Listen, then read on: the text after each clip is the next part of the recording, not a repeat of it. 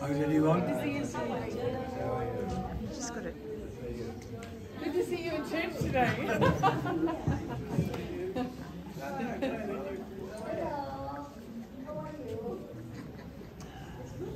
Good to see you in church.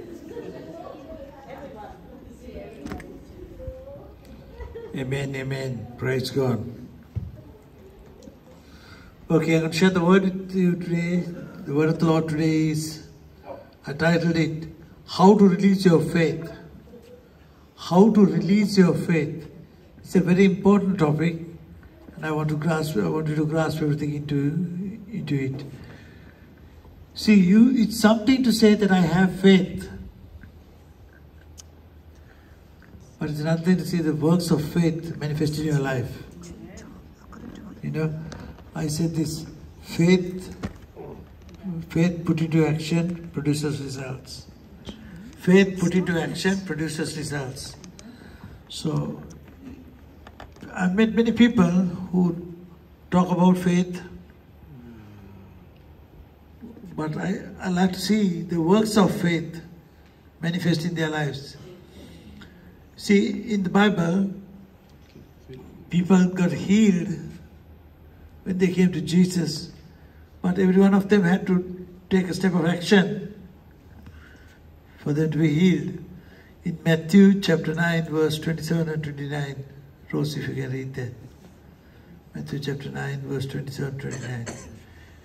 You need to confess your faith with your mouth and act on it.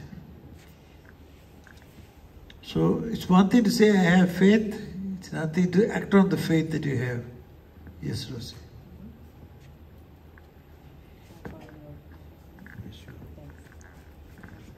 Matthew 9, 27 to 29.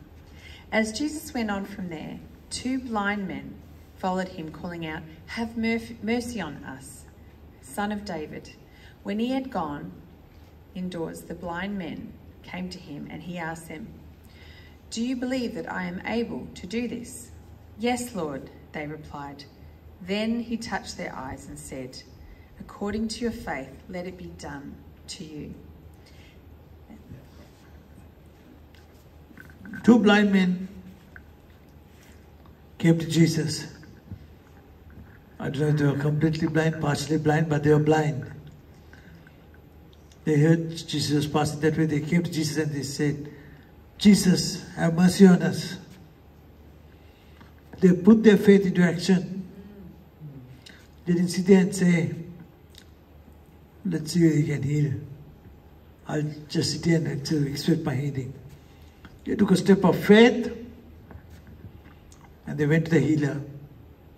And at that moment, Jesus turned and said, "Do you believe that I could heal you?" They said, "Yes, Lord, we believe." They were healed. In the Bible, you have so many stories. Blind Bartimaeus, the woman with the issue of blood. Shout out a few more stories in the Bible that they put faith into action. Commander of the guard. Sorry? It was the commander who sent his servant. Yeah. What's his name? The commander who sent his servant to Elijah, right? He sent to Elijah. Yeah, anyway. So the Bible is full of stories of that nature. We'll read another scripture.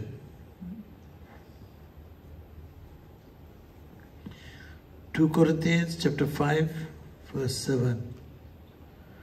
2 Corinthians chapter 5, verse 7.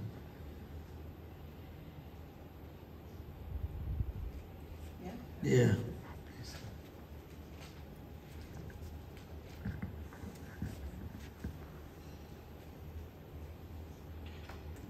2 Corinthians 5 verse 7. 2 Corinthians 5 verse 7. For we live by faith, not by sight. Amen.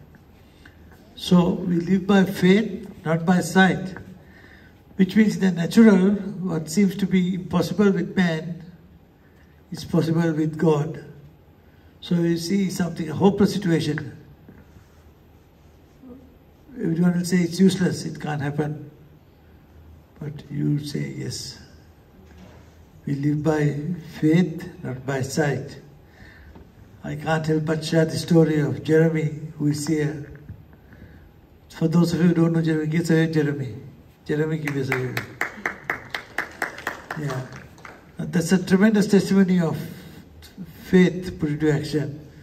When I went to Jeremy's in the hospital at the Monash ICU, Jeremy was, as far as the medical profession was concerned, Jeremy was going to pass away tomorrow. They were removing the, the life support today. All the family had come to see him. And at that point I went to the hospital and I saw Jeremy and I thought, he was my best man when I got married 35 years ago. Amen. So I said, Lord, Jeremy can't go. He's too young to die. He will live. And I prayed this prayer totally by faith, putting it into action, making statements in the natural which seemed foolish, even possibly to his wife who was standing there. But in the Lord, it was wisdom. In the realm of the Spirit, we're making statements against Satan. And then, devil, you cannot take him. He's coming back to life. So I would encourage you, when you're in a situation, when you're hopeless in the natural, look to the Lord and make positive declarations. You walk by faith, not by sight. So how does that? Make statements. When you know something is not going to happen, everyone says it's not going to happen, you say it's going to happen. Can someone shout a story, some story in your life which have happened like that? Anyone with a testimony?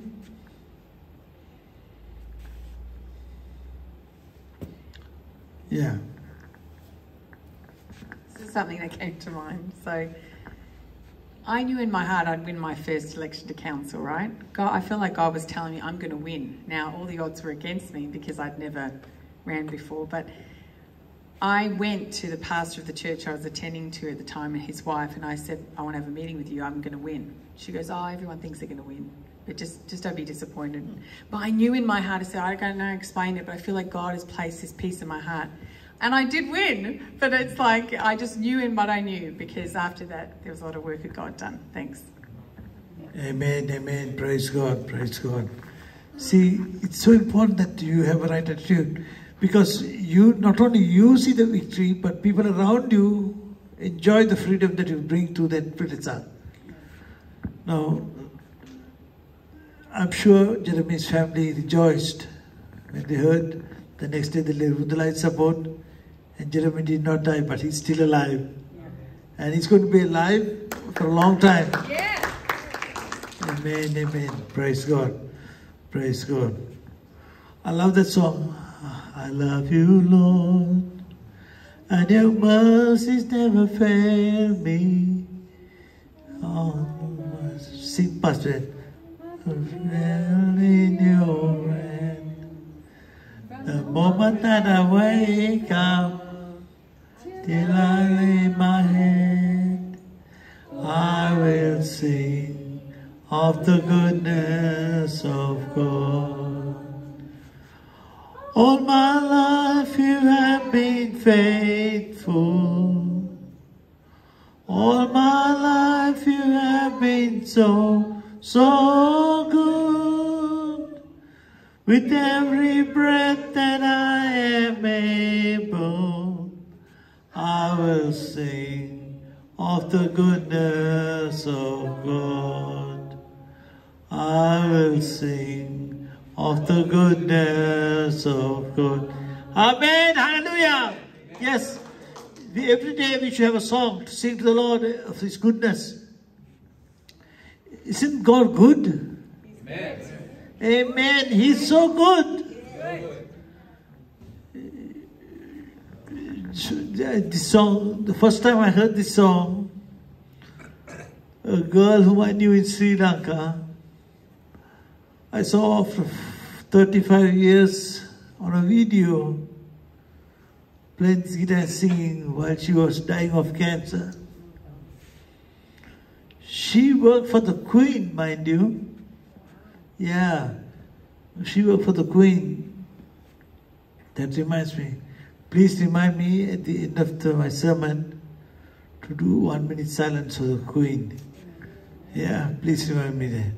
So, she worked for the Queen, she had cancer, and she passed away a few years later. But she sang this song playing the guitar, and I thought, wow, how awesome is this? Here she's looking at death as a possibility at that time, but she's singing, I praise God for His goodness. His mercy never fails me. Hallelujah. Thank you, Jesus. Thank you, Lord. So, I wrote this down. You need to confess your faith with your mouth and act on it. So, just thinking about it is not enough. You have to confess it with your mouth. For example, say you have debt. You want to pay it off. Tell the Lord, Lord, I'm believing in you, and you confess. In Jesus' name, by 2024, I'll be debt free. Put a date and a time, and you got to believe it and see what happened. You'll rejoice because God will fulfill His promise. If you come into covenant with Him, He will come into covenant with you. Amen, amen. Praise God. Another scripture, James chapter 1 verse 6. James chapter 1 verse 6.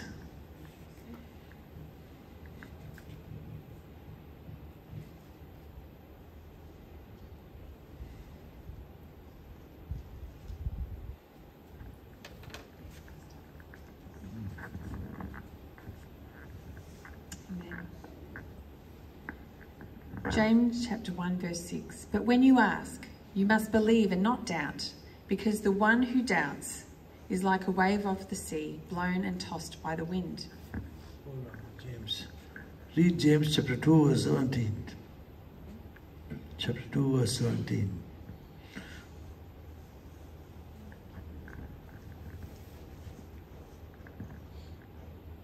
2 verse 17. In the same way, faith by itself, it is not accompanied by action, In the same way, faith by itself, if it is not accompanied by action, is dead. Amen, amen. So faith by itself is not accompanied with action. It's dead. See, you have many leaders. I came across a lot of Pharisees and Sadducees in the church of today who proclaim they have faith, but there's no results of the action for faith. As a result, the body of Christ does not advance. We all have a mandate to rise up, and anyone in the kingdom of God who loves Jesus can make statements of faith and believe in it for the results to come. Amen. Just believing is not good enough. You need to act on what you believe. Write this down. Just believing is not good enough. You need to act on what you believe. Mark chapter 5 verse 24-34. Mark chapter 5 verse 24-34. The first point was you need to confess your faith with your mouth and act on it. Second point is just believing is not good enough. You need to act on what you believe. See, this is the woman with the issue of blood. Mark chapter 5 verse 24-34.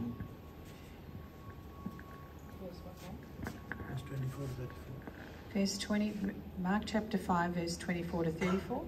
Yes, sir. So Jesus went with him, A large crowd followed and pressed around him, and a woman was there who had been subject to bleeding for 12 years. She had suffered a great deal under the care of many doctors and had spent all she had. Yet instead of getting better, she grew worse. When she heard about Jesus, she came up behind him in the crowd and touched his cloak, because she thought, if I just touch his clothes, I will be healed. Immediately, this bleeding stopped, and she felt in her body that she was freed from her suffering. At once, Jesus realized that power that had gone out from him. He turned around in the crowd and asked, "Who touched my clothes?"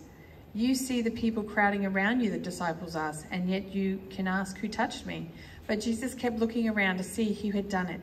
Then the woman, knowing what had happened to her, came and fell at his feet, and trembling with fear told him the truth. He said to her, "Daughter, your faith has healed you. Go in peace and be freed from your suffering." Amen. So the background of this woman, she had the issue of blood for 12 years. Some of you will know, once a month when a woman has an issue of blood, she goes through a lot of pain and a lot of hardship during that time. This woman had the issue of blood for 12 years. Imagine how weak she would have been. She would have been in a state of total, I would say in today's words, suicidal. Because she could go into the temple, synagogue, because she was considered unclean. At that time, law was that if you're unclean, you can't come to the synagogue. You have to wait till you finish, and then after some time, then you come in. This woman was for 12 years bleeding. She has gone to every doctor, the Bible says. She has gone to all the physicians. They could find the help. They would heal her. You know something interesting I found out? You know, doctors practice on you. They say they call it general practice. They practice on you. They say they get general practice.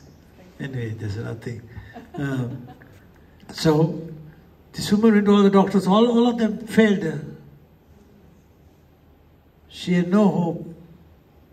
Discouraged, weak, not able to associate with the community, unable to go to church or synagogue. She hears Jesus is coming that way. Now, I don't know what state she was in. Possibly she was in a very weak state. But she says, I am going to touch the garment of Jesus.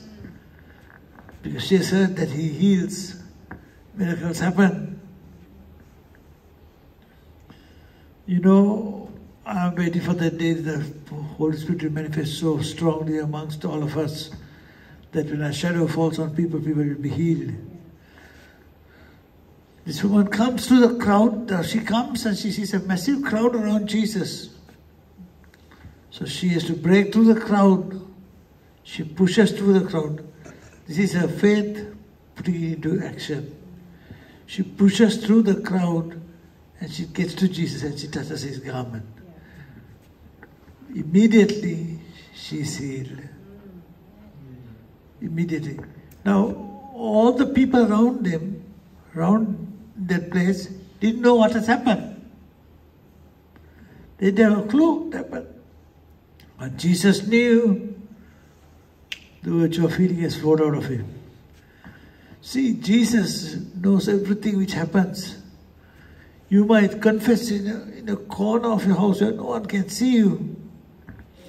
I told you last Sunday before last when I preached how I prayed to the Lord. I said, Lord, I need the airfares to go to Sri Lanka.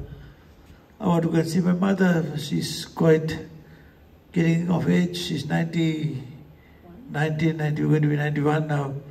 So I want to go and see her. This might be the last time that I see her. She's a wonderful woman of God. She prayed me into salvation. And I brought this to the Lord. I didn't tell anyone. Did I tell anyone here? Anyone? Did I tell anyone here? No one knew. Not even my PA knew. But I told the Lord. The Lord knows your need when you confess to Him. And I said, Lord, I want to book my tickets by faith. I want to move forward, book the fares, tickets. And I got an email, I told you Sunday before last, from a lady from Adelaide, whom I have not spoken to years. I have not spoken to. She's a Catholic lady, wonderful woman of God. She sends an email and a text message saying, Pastor, hope you're keeping well. The Lord placed in my heart to sow $5,000 into your account so that you can enjoy a holiday with your family. Now, how does she know that I want to go for a holiday? How does she know that I need $5,000? Amazing. Can I give the Lord a clap offering? Thank you, Jesus. So, when you confess,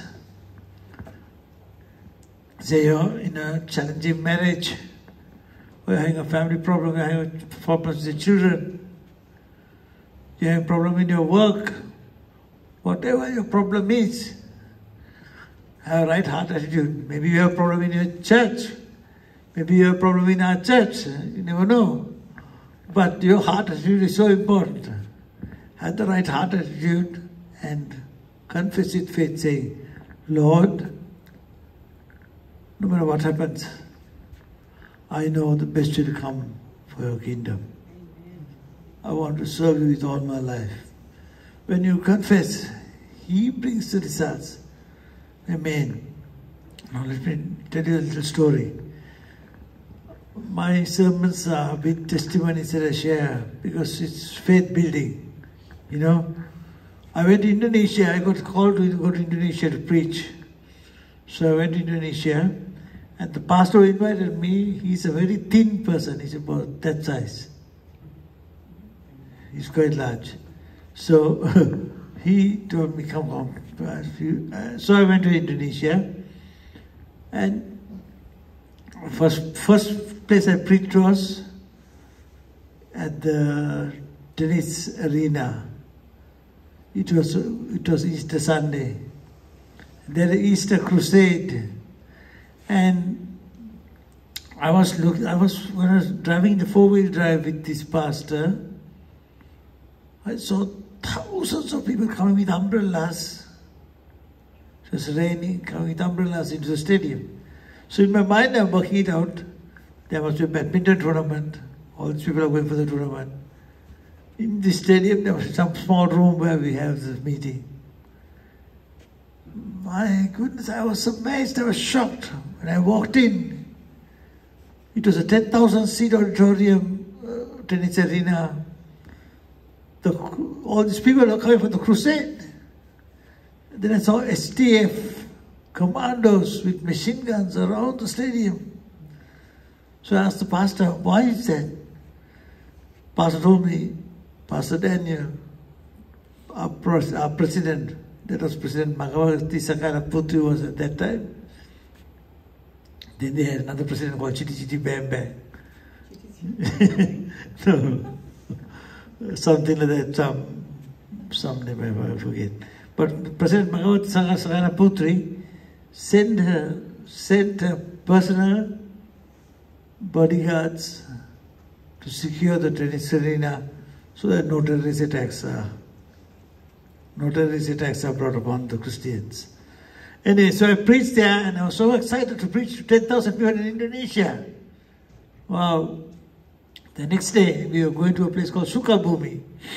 So, pastor was going in the car, he told me very casually.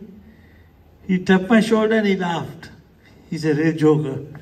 He laughed and he said, Pastor Daniel, I have some very exciting news for you. I said, what, Pastor? You know the church I'm going to preach now? You'll be very happy to know. In the last 3 months, there are 3 bomb attacks by the Jamaat Islamiyah. Oh man. So, very encouraging, you know, you're going to preach. And he says, the church has been attacked 3 times with bombs. Anyway, because I've been in Saudi Arabia, I just looked at it as God's grace.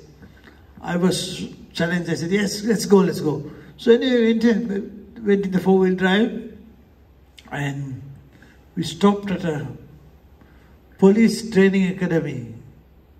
We stopped there. When we stopped, I saw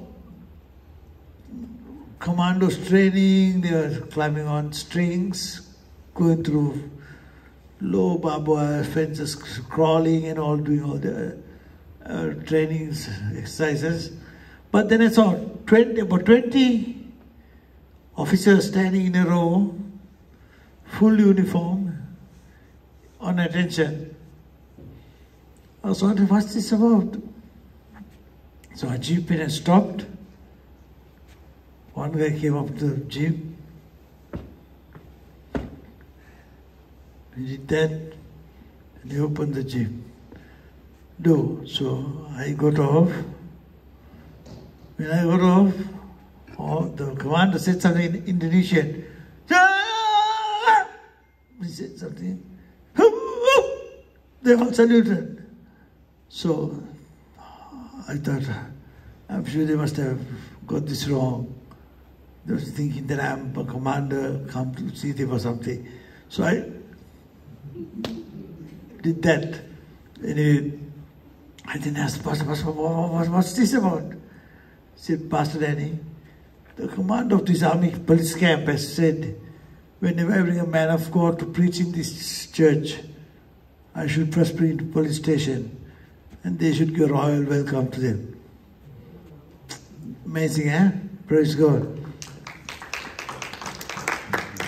So then we set out from the police academy to the church to preach. So we were in the four-wheel drive. I turned back and I saw a police bus coming behind us. And I asked the pastor, why are they coming? They are coming to give you security. So this was very interesting. When the jeep stopped, police officers got off the bus, all came, all with machine guns, came running and stopped the vehicles, signaled for my four-wheel drive to come in. And then when I got off the four-wheel drive, 4 police commandos escorted me to the pulpit, into the church. Ah, man, I was thinking, how wonderful, how honoring these people are. And then when I was preaching, suddenly my eyes fell on a lady who was seated in the front row on a wheelchair. She had a stroke and she was crippled on the right side. She couldn't talk, she couldn't walk. And while preaching, there were about 600 to 800 people there. Under the anointing, I was moving under such anointing. I said, Sister, you will walk today. Then the pastor, it was a lady pastor there, she said, she was very surprised that I made the statement, because I didn't know how long this woman was crippled.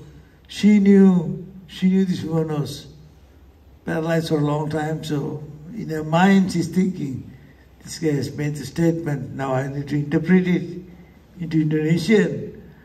So she stopped for her thought, and what she said what she said. Everyone clapped. So I went up to the lady. Everyone is watching this now. I went up to the lady and I said, I will count 1 to 3 and you're going to stand up. So the pastor said what she said in Indonesian. I don't know what she said. But I said 1, 2, 3. And the lady didn't stand up. She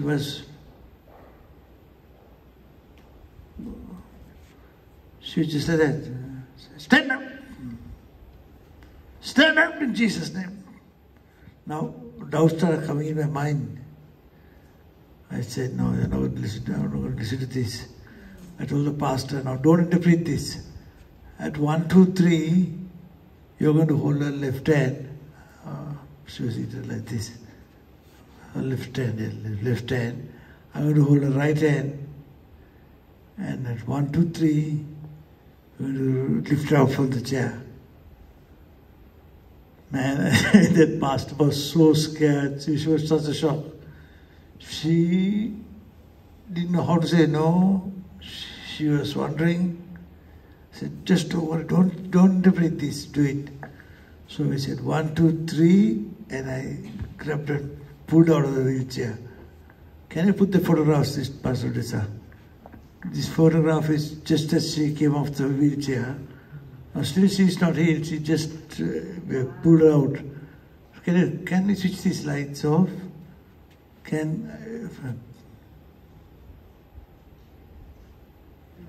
Right. So, there she is. Then I said, now we're going to walk. And he said, walk. So this lady walked. She walked. She walked. We were holding her. She walked. She was very wobbly. Then she went a little faster. One thing I know is Asian people walk very fast. They walk very fast. They are very quick to get things done. So she went like this, and then she went. Then she pulled both her hands off, and she started walking. She was completely healed. Now, when she was healed, the whole place erupted into clapping and cheering, and people are just amazingly touched by the Lord. And the Holy Spirit told me, now give an altar call for the police officers who are giving you security. So I told the Lord, if they all come up and fall on the ground, who's going to give me security? This place was bombed 3 times, so they said, so here. The Lord said, I am your security. I said, this altar call is for all the officers who are giving security, guarding this place. If you want to give your life to Jesus, come now. Wow. They saw this woman get healed, right? Man, starting from the commander, he took his cap out, put it under his arm. He started walking to the altar. All the soldiers put their machine guns, hung it back, and they walked to the altar. And at the altar, this is how they stood at the altar. Let's pray there. Sure. Wow. So can you see? Yeah. So can you see them all standing there? That's the pastor interpreted. He's the one who invited me.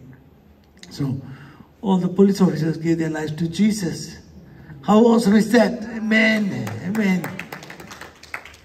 So, yeah, thank you. We can put the light on. So, see, there, I put faith into action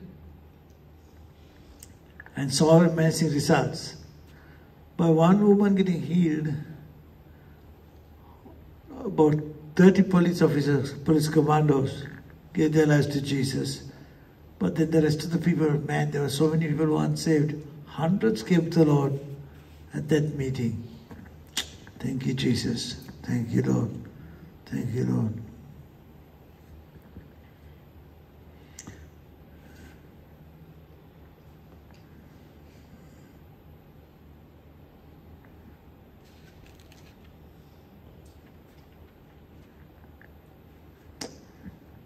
God can work only with the measure of faith you have.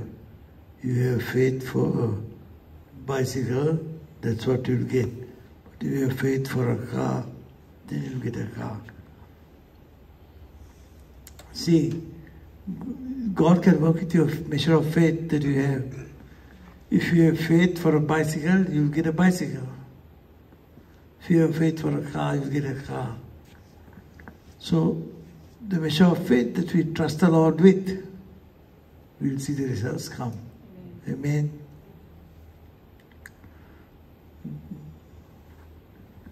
Your seed is God's measure how how much you release to God by faith. Another way is how much you release to God in faith. That's how much you'll be blessed in return. See, Abraham,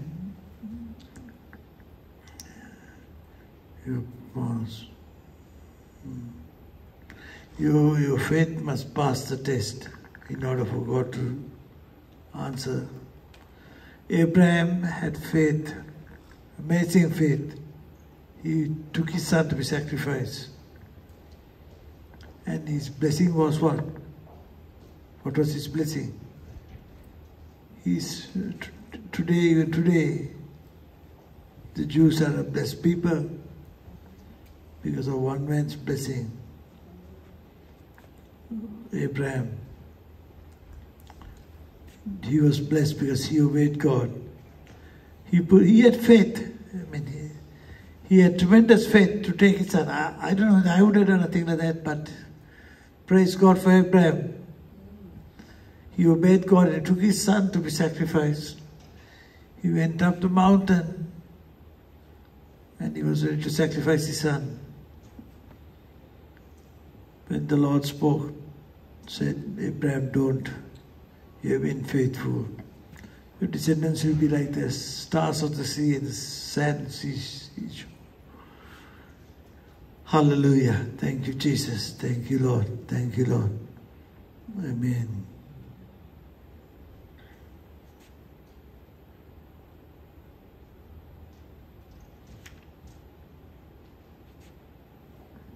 Can we read Romans chapter 1 verse 17?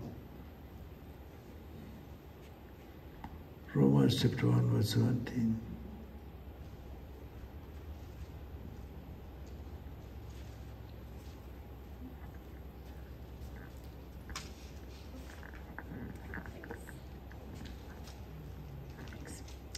Romans 1:17.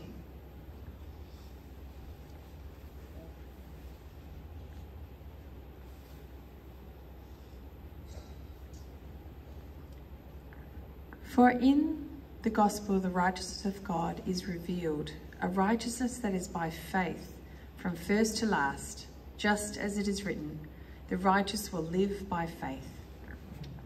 Amen. So the righteous will live by faith. Just remember those words, the righteous will live by faith, not by sight, by faith. Amen. God bless you. I want to call on Rosie to do the announcements.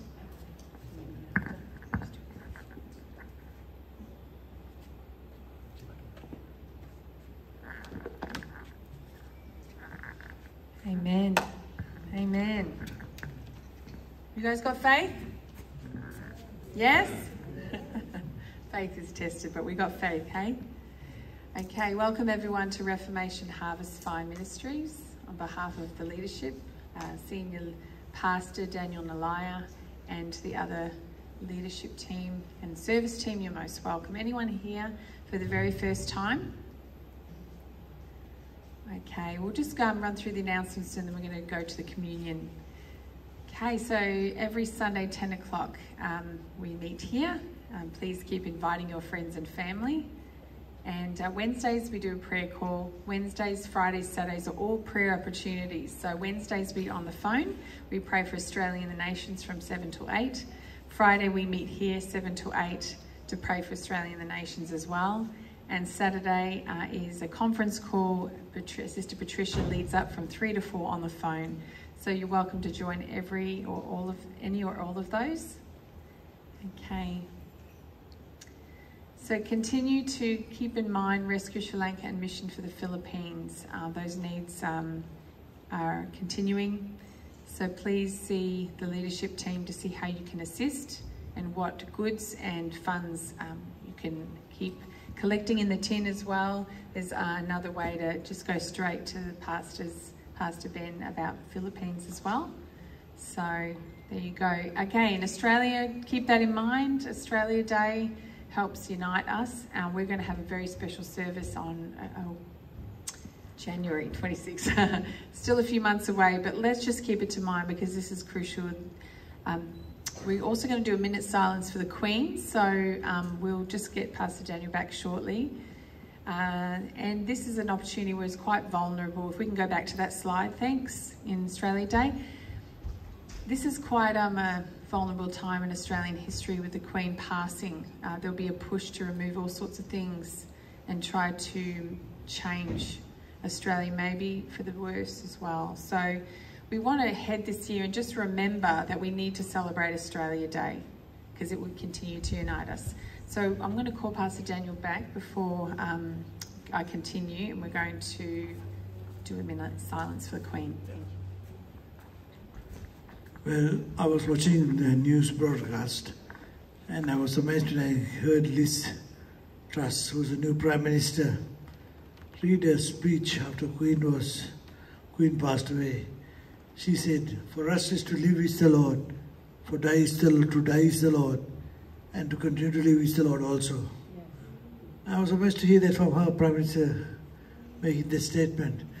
And then I had a pastor friend from the Scots Presbyterian Church who told me he had the opportunity of staying with the Queen in Scotland. What's the place? Balmoral, I think, at the palace. And he said, Pastor Danny, Queen is thoroughly born again. She's a wonderful woman of God, very God-fearing. I can't say that of Charles, of course, but let's pray. Who knows? God will change his life. Shall we stand up and just 1 minute honoring the Queen? Let's be silent, starting from now.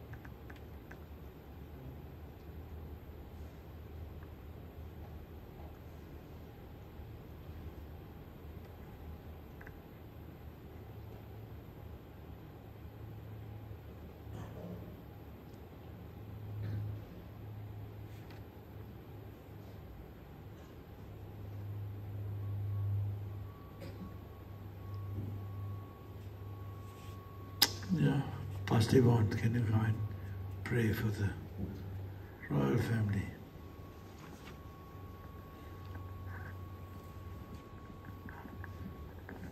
Hallelujah. Thank you, Lord. Thank you, Jesus. Thank you, Lord. Lord, we know, Lord, that you put people in high places, Lord. We know, Lord, that there's nobody anywhere that's there that you haven't allowed it to be. And so, Lord, we just pray right now. We hand over the British royal family to you, Lord. We hand over every position that they hold. We hand over every person that is part of that family.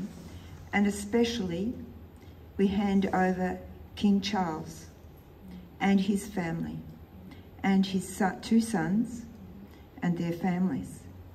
We ask you, Lord, to speak to their hearts. We ask you, Lord, that whatever they're doing, whatever they're thinking, wherever they're going, Lord, that you cause them to be mindful of you.